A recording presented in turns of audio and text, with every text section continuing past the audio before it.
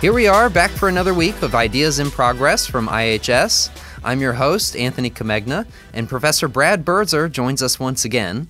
Last week, we talked Federalists and anti-federalists, but this week, we'll take that story forward a generation or two. We're wrestling with Old Hickory, tackling Birzer's recent book, In Defense of Andrew Jackson. All right, so Brad, I'd like to pick up right where we left off last week, and you were talking about historian Bruce Fronin and his argument that the sort of founders, or the framers, I should say, the framers' generation was really the last one where a sort of non-ideological politics marked American life, and that after that it's sort of this knockdown, drag-out fight to tar your enemies as the people who are destroying the republic and betraying everything the revolutionaries fought for, and it's just this nasty knockdown, drag-out fight all the time that maybe gets worse and worse every 4 years. But you know, nonetheless, the way you were sort of describing the situation of, you know, politicians being able to have their day of arguing ideas in the convention hall in Philadelphia, and then they go and they share a bottle of Madeira at night and sort of chit-chat and hang out, that it as a cultural historian of Jacksonian America, you'll appreciate maybe how much that sounds familiar to a short story by Herman Melville, The Paradise of Bachelors, Tartarus of Maids, where all these English lawyers enjoy these tremendously lavish, expensive, luxurious meals while, of course, the working classes toil along in sort of endless drudgery, wasting themselves away. And things work out very well for the gentleman, but not so well for everybody else. And, you know, it seems to me that there still was this kind of a somewhat pleasant gentleman's agreement type atmosphere leading up into the Jacksonian period. And I'm wondering, you know, how different really were the political situations under, say, Andrew Jackson compared to, say, George Washington? Yeah, that's well put, Anthony. And I wouldn't disagree with you or the intent of the question. One of the most interesting things, and I think one of the fatal aspects of the Constitution, is that even though when the Constitution was created, in general, there was a limitation on the sphere of politics, the Constitution in many ways disrupts that limitation in that sphere. And by proclaiming that through this balance of powers we'll keep things limited, I think the founders royally messed up. And what we find, of course, throughout the entire Jacksonian period is that politics becomes something that becomes so widespread that you also then spread what politics can intrude into as well. I mean, this is one of the greatest dangers, I think, of democracy. In some sense, when you do have these elites, and not necessarily Melville's portrayal of them, but when you do have elites who can kind of just keep each other busy and occupied, but they're not allowed to interfere with the lives of the ordinary people, that's not a bad situation. I mean, it strikes me as one kind of familiar, or at least similar to the things that St. Augustine would argue. You're always going to have evil in the world.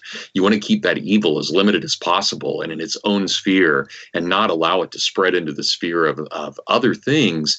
And I wonder if there's a same argument that could be made that the Constitution broke down in America over time, that separation of politics and everything else, and allowed all to become political. I certainly, as much as many things as there are in the Constitution I think there are great dangers in it as well, because it does allow for that politicization of society. You know, that your comment there makes me think of yet another reason why I sort of tend to treat Martin Van Buren as one of the shadow villains of this period, much as a lot of classical liberals tend to like him. Right. I think right. he's just such a pernicious influence behind the scenes. I mean, when he's in the New York legislature in the early 1820s, he's like specifically arguing to all of his lieutenants in state politics, okay, we need to pivot away from opposition to universal male suffrage and start courting that vote, because it's going to happen one way or the other. And it's just a matter of which political faction gets ahead of it and gets to capitalize on those new votes the most.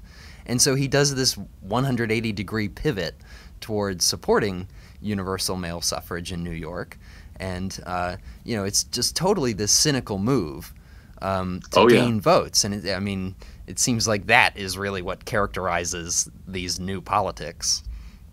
Yeah, that reminds me, Anthony, and I can't remember the exact words that he used, but Andrew Jackson had a pet name, and it wasn't Little Magician. He had a pet name like Little Machiavelli, something like that, for Van Buren. And I'll have to look that up, because now I remember just laughing so hard when I read it for the first time. But it was something to the effect of, Martin Van Buren has his purposes, but you would never want to ask him on anything dealing with virtue, something to that effect. Now, you, of course, have a recent book out, or fairly recent still, about Andrew Jackson. And one thing I want to know about Jackson is, was he a Federalist? Or to what degree, to what extent? In his context, what does that word even mean anymore? When he was a younger man, he always identified with the old Republicans, with people like John Randolph of Roanoke and John Taylor of Caroline and Mason. These were the people that he really identified with. And one of the greatest conflicts of conscience that he ever had in his life was when he went against nullification in South Carolina and really could not decide if he had been correct or not about that. Really did have a struggle. And I think ultimately, though, what we see with someone like Andrew Jackson, he's not a Federalist, but he is at some level a Unionist. And I think that's related to the Federalists, but I don't think it's quite the same thing. I think partly this was an evolving thing for him, but I also think there was a lot of ego involved, especially when he was president at that time. And he had such a personal hatred for John C. Calhoun that I think a lot of it had to do with that personal conflict as much as it did have to do with ideals. Is it fair to say that Jackson was a nationalist? I don't think he was. I really do think the best description for him is a Unionist. I think there on certain issues, he believes very strongly in national authority, but on others, not at all. It seems pretty clear to me that with economics, he believed very strongly in localism and states' rights and free enterprise, kind of a mixture of all three. But when it did come to things like nullification, he was definitely a nationalist. But it's also worth remembering he never, ever, even when he was in it, he never respected the standing army. Throughout his whole life, he was leery of a standing army and always saw that as a great threat to the possibility of union. And he thought it would lead to disunion because of the concentration of power within the military. So in that sense, he doesn't sound at all like either the Federalists or, say, our modern day neocons. I think he really is something that doesn't quite exist anymore. Why do you think Jackson was so, I don't know if I want to use the word afraid for anything related to Jackson, but Sure. why do you think he was so worried about the possibility of disunion? Well, yeah, that's a good question. And on some things he didn't mind. I think he thought a little disunion was healthy from time to time. But on other issues, especially when it came to national authority and the Constitution, he was pretty particular, especially when he was president. Again, I think there is a lot of ego involved. I think there's a lot of personality. Jackson was not one for subtlety at all. And especially when it came to relations with him, you were either totally with him or totally against him. Calhoun, he had thought was totally with him, and then came to realize slowly and then very suddenly that Calhoun had always been against him. And that was one of those things that I don't think Jackson was able to get over at all. And I'm not sure he was constitutionally, and I don't mean the U.S. Constitution, I mean mentally, psychologically, I'm not sure he was capable of being able to forgive his enemies. That was just not part of his makeup at all. But there's a strong kind of interesting individualism in Jackson, not just in his policies, but in who he was as a person. But there's also, I think, the danger of that individualism is there is kind of an authoritarianism, at least in personal relationships, where he does expect you to conform to his wishes and believe what he believed. That point about Jackson perhaps being constitutionally incapable of forgiveness, which I love, it makes me wonder, how real do you think, or how seriously should we take the rhetoric of the time surrounding like the threat that Great Britain posed still to American independence, or the threat of war with Great Britain, was because Jackson, famously said he didn't want to annex Texas because he didn't want a war with Mexico, and people didn't want to antagonize Great Britain by, sparking up conflicts over Canada or by taking any new territory. And I'm wondering, though, is a lot of Jackson's support for the Union, is it built out of a sort of fear that we still need to protect ourselves from some foreign threat, especially the British Empire? He absolutely hated the British Empire. That, of course, goes back to his childhood when he was 12 and 13 and fighting as a young boy in the American Revolution, and having that British officer basically ground his skull in when he was that young. And I'm sure Jackson was being obnoxious, but that doesn't mean he deserved that kind of treatment, of course. Jackson never, ever forgave the British for that. And of course, as we just talked about, he's not really capable of forgiveness overall. I think, what's interesting to me and what I found in the book, and my guess is this period better than I do, Anthony, on this issue especially, but when you look back at Jackson, part of his getting involved in the War of 1812 was his hatred of England. It was also his love of America. But you see that the relations with the British during his presidency are really odd relations. He doesn't want to get involved with them, but that also means he doesn't want to get involved with them. He really doesn't pursue peace or war during his presidency with Britain. That's interesting to me. And I also found, this isn't quite directly to the question you just asked, but I was also really surprised in my own research going through British papers how much the British both feared and respected Jackson. And I think all of that comes out of what happened at the Battle of New Orleans. Go ahead, tell us more.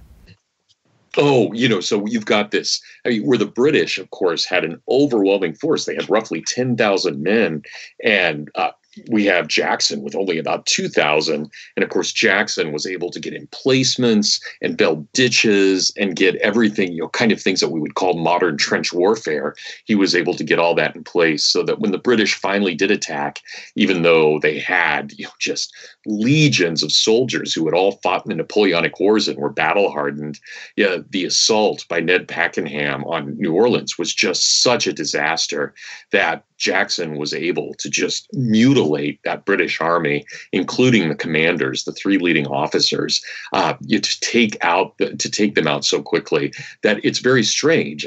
The British really did kind of go from thinking of us as a third to fourth rate power ready to fall apart to being something to be respected. I think that's one of the great kind of miracles, quote unquote, of the Battle of New Orleans and what it led to. It actually kind of led to good relations with the British, which is only in international relations could this happen, where your destruction of your enemy causes them to like you. But pretty amazing. Nonetheless. Well, that's why I asked the question about how seriously we should take this threat from the British Empire that supposedly lingers after the War of 1812, to where you see politicians like Daniel Webster sort of scrambling to make concessions on the one hand, and yet there's always also this just deep cultural hatred of everything British that lingers in places like the frontier, on and on and on, and they just look at Queen Victoria as the worst person in the world, and maybe she was sitting atop the bones of countless Indians, but I find it extremely far-fetched that the British posed any real threat to the United States anymore. I think the only way they could have is if they had really gotten a foothold either into the Pacific Northwest beyond just the Hudson Bay Company or into Texas. And so, I would agree with you, Anthony. I think, and you can imagine, think about the Civil War, whatever we think of the Civil War itself, imagine at the end of that war where Ulysses S. Grant has roughly 2 million men in arms. In May of 1865, there's nobody in the world that could have challenged us at that point. Nobody even close. So, I agree with you. Overall, I think you're absolutely right. Now, your book, of course, you bill it as a defense of Andrew Jackson. I'm wondering, can you go ahead and fill out? You've mentioned certainly some things that I think people might find admirable so far. His skill, certainly, and probably a lot of his idealism or his ideals.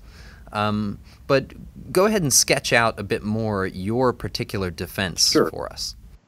Yeah, thanks for asking. So, when I went into that book, that book, I can honestly say was the result of just being asked by the publisher to write it, and it was a lot because of Trump's, I mean, not a lot, probably 100% because of Trump's interest in Jackson at that point. And Regnery was looking for somebody to write that book.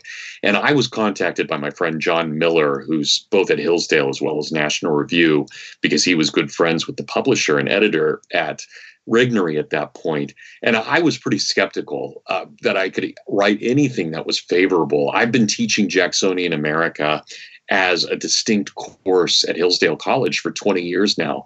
And for the vast majority of that time, really for about 17 to 18 years of that time, I always taught Jackson as the bad guy, as someone who distorted the Constitution, who put way too much power into the executive branch. So I'm sure I have a number of students that probably are scratching their heads wondering what happened to Birzer. Did he lose it? Because he's now defending Andrew Jackson. But what I came to find, and I had made an agreement with Regnery that basically, as long as I present the case, both good and bad for Jackson, that we can, the book will go forward. And I said, I've just got to be critical about his Indian policy and so forth. And I still am. I mean, I think there are things to put it into context and to understand it. There's very little to defend it, only to understand it, I think. But there are a lot of things I think Jackson did wrong. But what I found, and I did write that book really quickly. I think I had mentioned to you over dinner, Anthony, that I had the contract signed on May 1st and I had the book finished August 4th. So, this was all within that one single, 4-month period I wrote that book. And I couldn't have done it without having taught Jacksonian America for so many years. But as I started, the first thing I did, I ordered the 10 volumes of Andrew Jackson's papers. And I started reading, and I'm a fast reader. And I started reading his letters. And I just could not believe how honest he was. And, I've had a chance to go through the papers of James Buchanan, the president, not the economist, the president. And you can just see immediately where the guy's lying. It's just very clear where he's being duplicitous and he's nasty.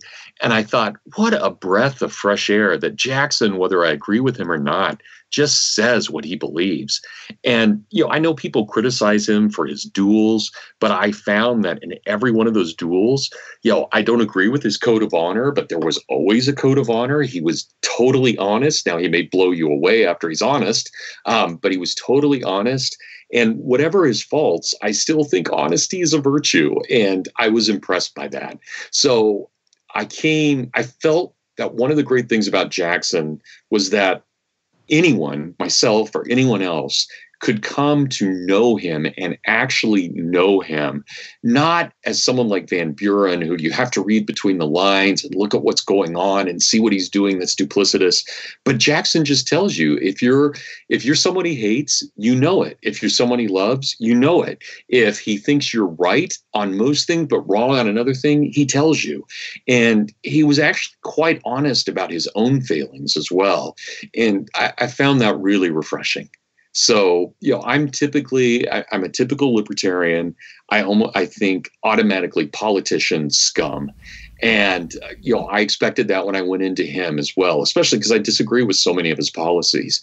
But when I started reading him, I found it very hard not to be attracted to him because of that honesty. Now, two other things I found really, really interesting about some of your choices in this biography. Sure. Historiographically, I think it's important that you focus on Jackson as a Westerner, because so much of the literature on Jackson in the last couple of generations has been on Jackson, the Southern planter. But as you point out, the fact of his growing up and operating so frequently on the frontier and in that culture is really, really important to shaping who he is. And then the other thing that I find really compelling here is that you make a conscious choice to focus on what you call the man in full as opposed to the man in detail. And I'm wondering if you could tell us about that choice to write about the man in full, and then about Jackson the Westerner as opposed to Jackson the Southerner. Yeah, great questions, Anthony. Thank you. I'll start with that question about man in full. That of course comes from Tom Wolfe and the idea of trying to look at a person as a complete person, not just taking the good or the bad, but really in kind of a very stoic fashion, understanding within justice, so past, present, future, up, down, transcendent, what might be mundane, trying to figure out, there's probably a Catholic element in there as well, but trying to figure out where the human person fits in. And in that sense, I was very taken with Jackson's mother, who was such an influence on him, and his wife too. One of the things I think we often forget is that Jackson's wife, though politically not able to vote and not able to carry the same kind of weight because she was a woman, was really his partner in everything. And once she was gone, he was diminished. And of course, that means his whole presidency. So I don't think he is actually a man in full after she passes away. This is how close they were, how much she revered him, almost to an unnatural degree. And I don't mean that in the sense there was perversion, not that, but his love of his mother and his wife were so intense that it seems almost supernatural rather than natural. And in fact, the only way, and again, I bring this up as a Catholic, but the only way I could make sense of his love of his mother and his wife beyond just what was normal was he really kind of thinks of them, I think, in the way that a super devout Roman Catholic would think of the Virgin Mary, that kind of just awe, or the way maybe King Arthur thought of the Lady of the Lake, just that mythical awe that he had of women. And it wasn't just white women. He also treated those slaves, and they're slaves, right? This is so wild. But he also treated the female slaves, as far as we know, with intense respect. And even I have a story in there about how he treated prostitutes well. And none of that's Southern.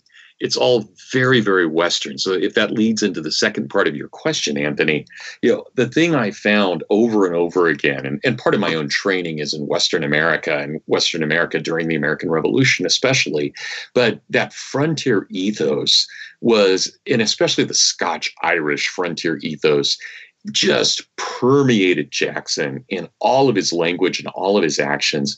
He never thought of himself as a Southerner. He always thought of himself as a frontiersman. And there really is, I think, in American history, a kind of Natty Bumppo, Daniel Boone kind of figure later on in the 20th century. I think in terms of Hollywood, it would be people like John Wayne, and then maybe to a more cynical degree, Clint Eastwood. But there's an element in that kind of American type that I think we all recognize as this kind of heroic individual who always has a dark side, that there's that violent, almost unremittingly violent side, but they try and overcome it through their nobility and especially in their chivalry. And I'm sure there are a lot of people who would say that what Jackson had in his relationship, especially towards his wife, was a form of sexism. I didn't see it that way. I thought it was really very medieval and Scotch-Irish, but always rooted in the kind of pristine notion of the frontier. Was Andrew Jackson a racist? Well, I mean, yes and no, in the sense that he harmed people who were not white, yes, and owning slaves, yes. Looking at the way he actually talked about humans, not really. He had an Indian son that he had adopted, which I suppose in a certain argument could be called racist, as a kind of white superiority, but he didn't really treat his son that way from what I could read. He left one of his black slaves, a female, in charge whenever he was gone, and after Rachel had died, his wife had died. And he had great respect, and they at least seem to have had great respect for him. I mean, our evidence seems to indicate that his understanding of others was rooted totally in whether he liked them or not. And that seemed to have transcended both skin color as well as gender. It really really was personal. Are you with Jackson or are you against him? And if you're with him, doesn't matter what you look like or what your sex organs are, you're a part of this. And if you don't like him, then the same thing is true. It doesn't matter what color you are or what your gender is, you're nothing. And that was my take on him. I'm sure skin color played a role. I mean, he's a man of the 19th century, but I didn't see it blatantly in the way that I've seen it in other figures of that day. Well, again, I think that's why this Westerner angle is so important here, that, these are the kinds of things that distinguish, say, your Western frontier paternalist from a Deep South Cotton Belt racist. Yes. Well, extremely well put. And I think the frontier demanded, when you get out on the frontier, you can't be picky. If you need to fight, you give your wife the gun. If you've got a plow, you give your wife the plow. I think there's a reason that Western states allowed the vote for women earlier than Eastern states. It's just the frontier experience in many ways erases both race and gender. It has to, or you're dead. Now, you didn't get to spend much time on Jackson the president. Of course, that's part of your original decision to focus on the man in full rather than the man in detail. But if there was anything from his presidency that you could have spent a significant amount of time on, what would it have been?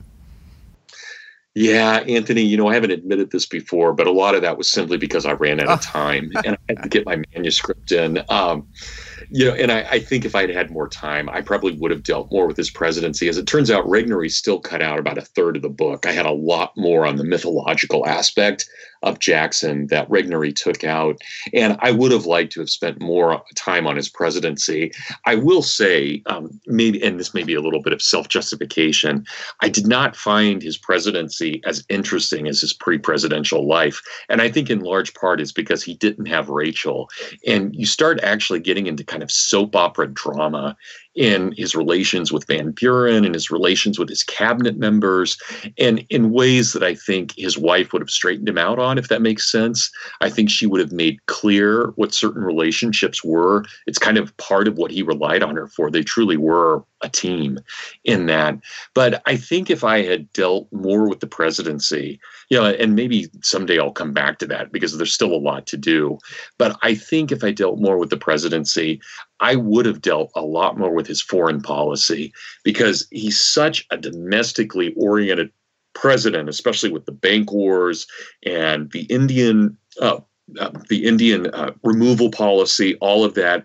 But I think there are the questions you brought up earlier. What about his relations with Mexico? What about with Texas? What about with Britain? What about with France? Those are incredible questions that no scholarship has really tackled. And I think there's a lot to do there. And I think even though Jackson didn't put his emphasis on those things, that in and of itself makes an interesting story. Why didn't he? Why was he so secure on certain things but not others? And I'd love to see, just going back and looking at maybe some of the papers from the Secretary of War and the Secretary of State, I'd like to see what he was thinking about the Monroe Doctrine. I think there are probably a lot of things that would be very interesting. And I, in a sense, I apologize for not having done that. I think that probably is a flaw in the book, rather serious flaw, frankly. Do you think Jackson is out there somewhere looking admiringly on the current administration? No, not at all. And I say this, I don't want to get too moralistic here, but when it comes to Trump and his relations, Jackson is exactly the opposite. Jackson was killing people for saying derogatory things about his wife and his mother. And I don't see that in Trump. I think Trump makes jokes about it on Entertainment Tonight. So, yeah. But forgive me for getting moralistic. No, I don't think they're alike at all. Once again, our warmest thanks to Professor Birzer for joining us.